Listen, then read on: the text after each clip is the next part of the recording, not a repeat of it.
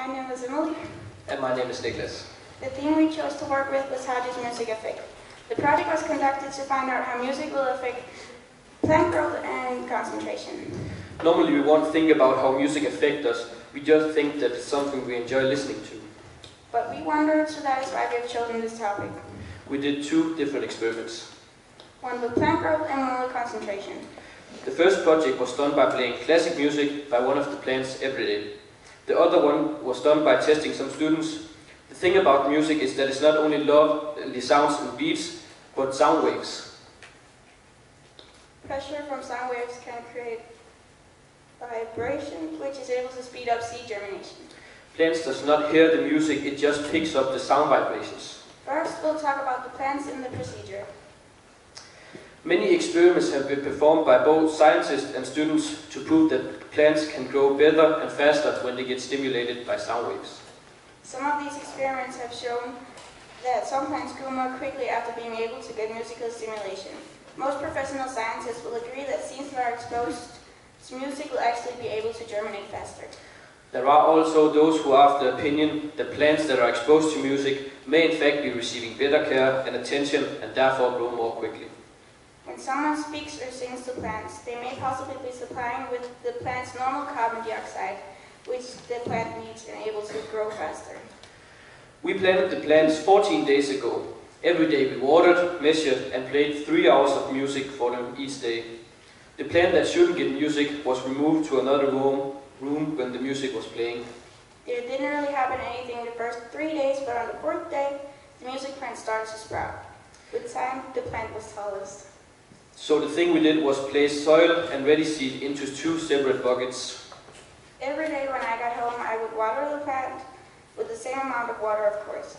And right before I went to bed, I would measure them and note down how much they have grown. At the end, we made a diagram of the information and printed it out so we could put it on the board.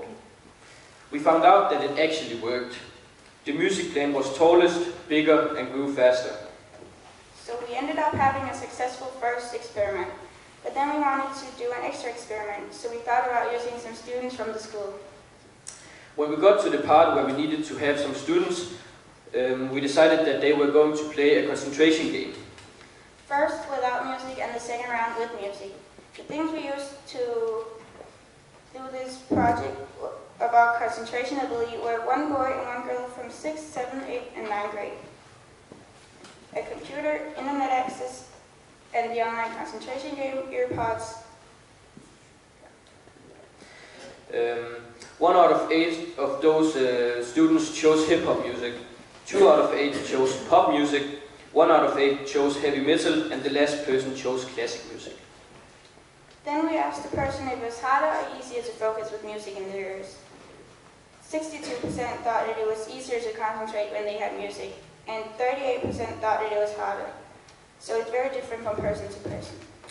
We took 1 boy and 1 girl from 6th, 7th, 8th and 9th grade. We needed to see if the boys or the girls concentrated best when they have music in their ears or did not. The results is the same if you look at the time they used. Half of the girls and half of the boys had the same results in the time, even though they did not choose the same music. That again proved that it is very different from person to person, which music or without music they concentrate best to. When we thought of this concentration game, we decided that we not only wanted to focus on our age, but wanted to focus also younger and older than us. We wanted to know how your concentration ability reacts when it listens to music. The difference between just sitting and making homework in silence or making it with music is of course different. The way the brain reacts when you listen to music can be different from person to person. If you are that kind of type that listens to music that brings memory up or something else, you often are relaxing when you're listening to it.